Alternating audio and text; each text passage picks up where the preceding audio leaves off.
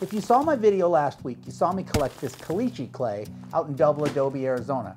Today I'm going to start on the next pot in the Ancient Pottery Challenge, and that's going to be that little Hohokam pot with the burden basket carriers on it.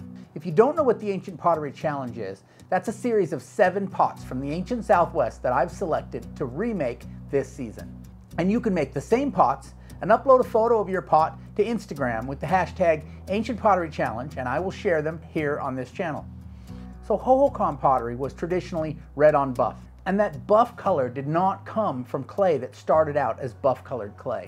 Instead, it was brown clay, like just about all the other clay in the southern Southwest, but it had a lot of caliche in it. Caliche is just calcium carbonate. So the clay they were using had all this caliche, and when they ground it up on a metate, they ground up that caliche with the clay, and it went right into the body. And all that calcium in the clay helped make it a light color. Now, everybody who knows anything about wild clay knows you don't want calcium in your pottery. And so these Hohokam potters knew the same thing, and they purposely kept their firing temperature low enough that they didn't get calcium spalls. And so today, I've got this caliche clay. This clay has a lot of caliche. In fact, if I made a pot out of this straight, it would almost appear to be red on white. So I'm going to mix this with a little bit of brown clay to give it more of a buff color, hopefully.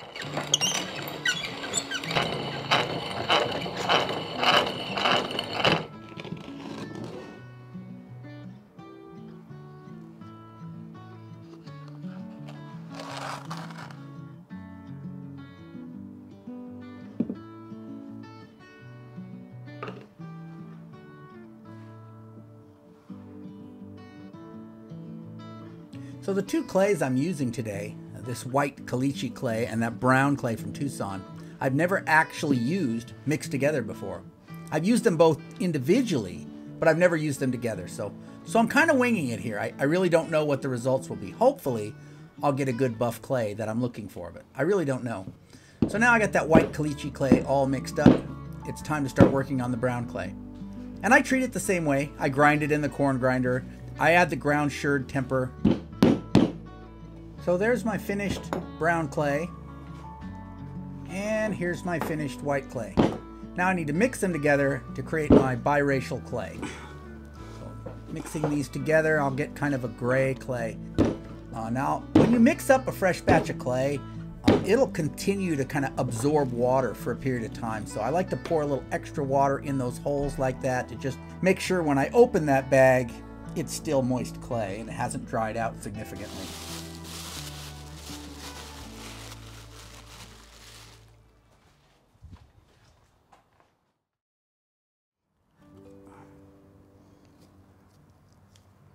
If you're hoping to follow along today, here are the tools we're going to be using. Gourd scraper, a deer rib bone, my mesquite tree thorn needle tool, a small piece of buckskin, a pookie that's about 8 inches in diameter, and the star of the show, a lump of wild clay.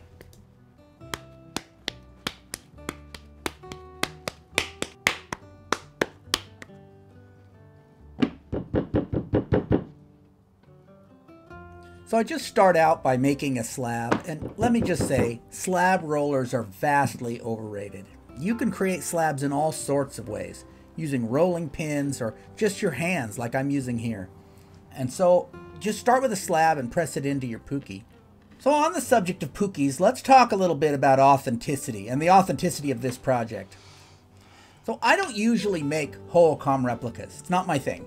I focus on Mogollon and Ancestral Puebloan types of pottery that I make. In this case, because I'm doing the 7 different cultures along the southern Southwest, I can't leave Hohokam out. They're very important. So I'm making a Hohokam pot. But the way I make pottery, the way I form the pots, is a technique called coil and scrape that was practiced by the ancient Mogollon and Ancestral Puebloan potters. It is not the way the ancient Hohokam potters made pots. So here I am using coil and scrape to make a Hohokam pot. Not authentic. So in the end, I hope to have a pot that looks like a prehistoric Hohokam pot. But this is not a lesson on how the ancient Hohokam made pottery. If you'd like to learn how the ancient Hohokam made pottery, you need to look at how the current day Maricopa and O'odham make pottery. They're the descendants of that culture, and they're still making pottery in the same way. So for example, my friend Ron Carlos, there's a really good video that was made a few years back about Ron Carlos and his pottery, and I'll link that up down in the doobly-doo. Ron Carlos makes pottery that looks just like prehistoric Hohokam pottery, and he makes it all authentic, using the paddle and anvil method. And they don't use pookies either.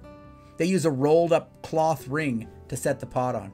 So that's worth exploring, so check that out. Learn more about how Autumn and Maricopas make pottery, if you want to learn about how Hohokam pottery was made.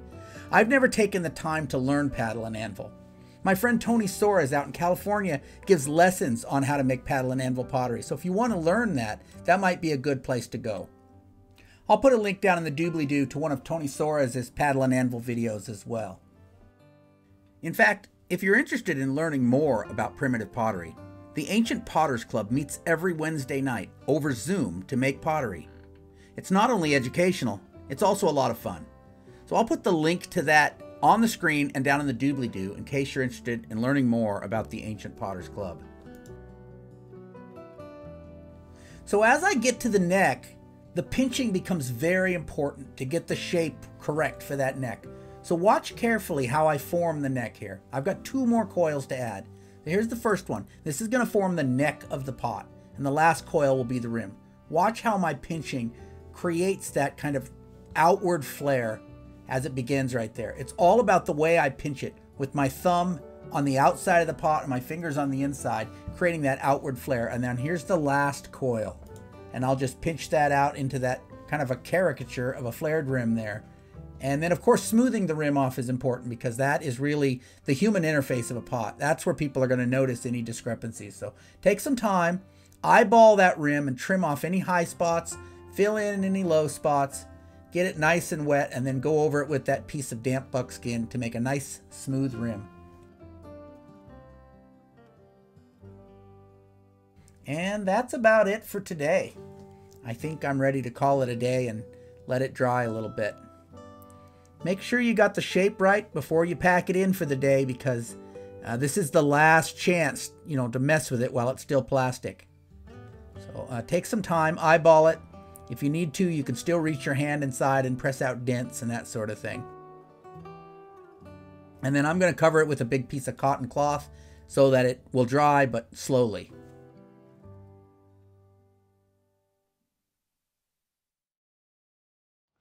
So I wrapped this up yesterday and I went inside, I tried to relax, and I kept going through my head that I had this too big. And so I kept looking at those pictures that I took at the museum, and it's so hard to get any scale of reference there because the jar I'm making is sitting next to this huge Oya, so there's really no scale. So I thought about going down to the museum this morning and holding a tape measure up to the glass and seeing if I could get some idea for the size. But I really don't want to do that. It's going to take a great deal of time to drive down to the university and park and then walk over to the museum and then pay admission. So I'm going to pay parking and admission just to get a measure. And I think I'm pretty close. I looked and looked and looked at that picture, and I think it's 6.5, 7, right in there size-wise. And this is about 8. So I think by the time it's done shrinking, we're going to be really close to 7, which is right in there. So it might be a little on the large side, but I don't think it's significant. So I'm just going to go ahead for now. Now, as far as the shape of the original pot is a lot of subtlety there, to that form. And to me, this isn't a form I'm used to making. And so obviously, as one of my first attempts at this shape, I didn't get it 100% accurate. But I'm okay. It's, it is what it is, and I think it's close enough for what I'm doing here. Hopefully, you can be happy with your form no matter what it is as well, because like I said, I think this form, there's a lot of subtlety to the shape and the design. It'd be great if I could hold that pot in my hand and I could measure it at different points. That would be very helpful to know the height, the width at the neck, the width at the rim. Those would be fantastic numbers to have, but there's no way I can get that information. And even if I went down to the museum, I wouldn't have all that data. So today, all I need to do is work on the bottom where it was sitting in the pookie, clean that up, make sure everything's nice and smooth, and then just let it dry. Because this is Hohokam pottery, the finishing is actually a lot easier than a lot of the polychromes I usually make. So there's no slipping and polishing and all that. Once I get the form right, I can just let it dry slowly and then paint the designs on it that I want. So I'm just using my deer rib to scrape that little ridge down that's right at the pookie line. And then I'm using the back side of my gourd scraper, wet, to just kind of smooth that all out, because scraping it kind of creates a rough texture. This is similar to stone smoothing that I do on some pots, but this clay is pretty soft. I can do it with just the back side of that gourd. And then I'm just using a wet finger to just kind of smooth it all out. And I'll go over the whole pot with my wet finger. This is sometimes called self-slipping, just kind of bringing those finer materials to the top and giving it a nice smooth, even coat. And so I go over the whole pot, including the rim and the neck and down inside as far as I can reach. And that's it. Now I just gotta let it dry.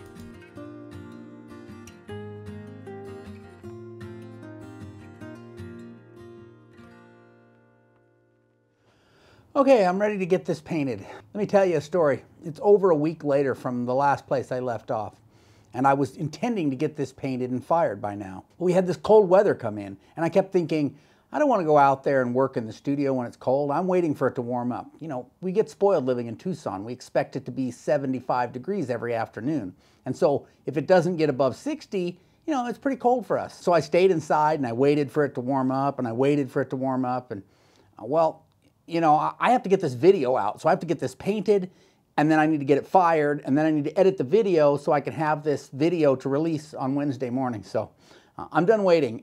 You know, it's 3 o'clock in the afternoon, so it's about as warm as it's going to get at this point. So I'm going to go ahead and get this painted and move on to the next step, whether or not it gets truly warm today. It is currently 61 degrees in Tucson, so, you know, a little on the cool side for me. All right, so looking at the photo of the original pot, here it is again. I've got 3 rows of burden basket carriers, and I've got a little bit of a squiggly scalloped line at the top. So the tools I'm using today are, I've got my red hematite paint. This is 50% hematite mixed with 50% red clay. And then I've got my yucca leaf brushes, which I'm gonna apply it with.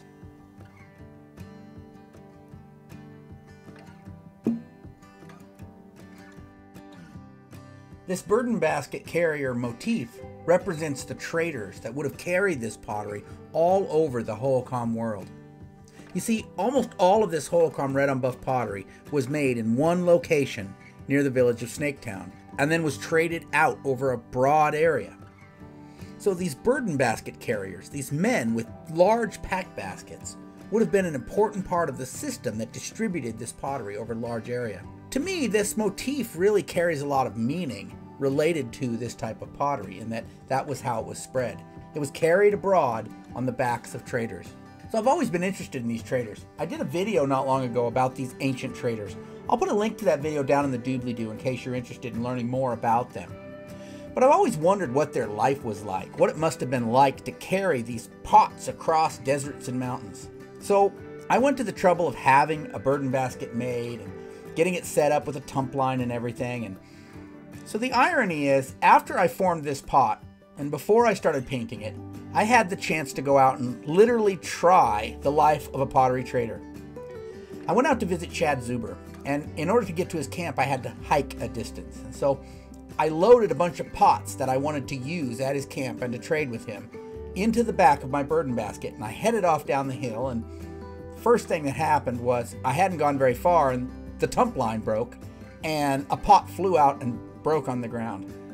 And to me, not only was it kind of ironic, you know, that here I was trying to celebrate the life of the burden basket carrier and I was literally breaking pottery, but also I think it's a good lesson about the life of the ancient traders, because this is probably something that happened to them occasionally. I mean, maybe not as often as me, being inexperienced with it, but no doubt they dropped and broke pots on their way, sometimes very valuable pots, maybe pots that they had to pay for themselves if they broke, or, you know, we don't really know.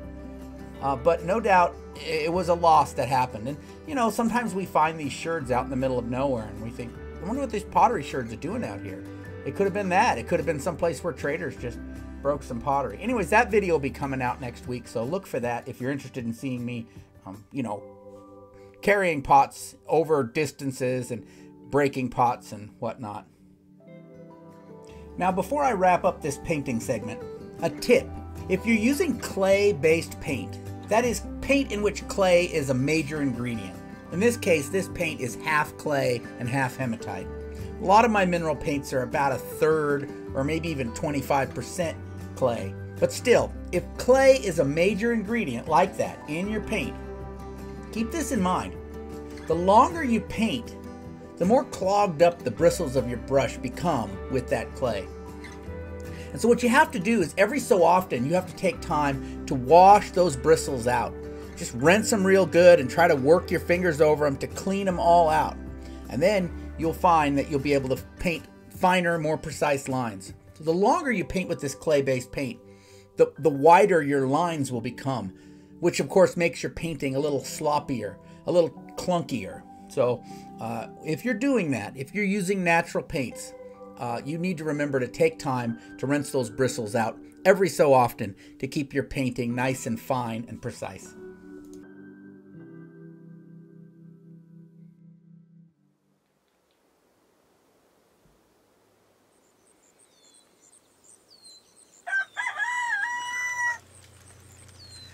This was kind of an unusual pottery firing because the clay had never actually been used before. I wasn't sure how it was going to handle thermal shock.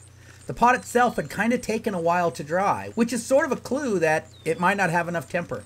Then again, the weather had been very cool and damp. Because I wasn't sure whether it was tempered enough, I wanted to be really careful with it. First off, I wanted to fire it in a shallow pit to kind of protect against thermal shock. But when I got there, the ground was really damp, and so I decided to fire it on the surface. Then the other thing I wanted to do to protect it from thermal shock was to surround it with cover sherds. But my cover sherds are a mess. I mean, they're an insult to cover sherds everywhere. So I need to make some more, obviously. But my covering of the pot with cover sherds was sort of hit and miss. There were a lot of large gaps in it when I was done, even though that had been my intention. The other problem with this firing was all the cool, damp, wintry weather we've been having. So the fuel, the wood, was all a little on the damp side, and the air temperature that morning was quite cool. And so to get a fire going, to get a fire to burn with enthusiasm, you have to work at it on these kind of mornings. It doesn't just automatically take off and hit top temperatures. Because the clay that I'm using is made with caliche, remember there's caliche in that white clay, I definitely don't want to get this above 800 degrees Celsius. And so here I'm trying to get this fire to burn, with enthusiasm, like I said, right? I don't want it to just smolder around at 600 degrees Celsius. I need to get it up above 700. I'd like to get it above 750 Celsius, but below 8. And for trying to encourage the fire to burn vigorously, is a lot like pushing a car downhill with no brakes, right? You might have to work to get the car going, but once you get it going, you might exceed the speed you were hoping to get to. And it's the same with this fire, right? I'm working hard to get it to burn enthusiastically, and at the same time, I don't want to get it to go over 800. So in this case, I did use a cheat. I did use lighter fluid to get this going. Because it was such a cool, damp morning, the wood was damp, it was going to take forever to get this fire burning enthusiastically all the way around. And I used quite a bit of lighter fluid to get it going. And then the final thing I did to prevent thermal shock was I let it sit there and cool down with the cover sherds in place for a long time. That way it wouldn't get a cool breeze on that hot pot and crack it. So this has already been sitting here for quite a while, and I'm just starting to pull those cover sherds away.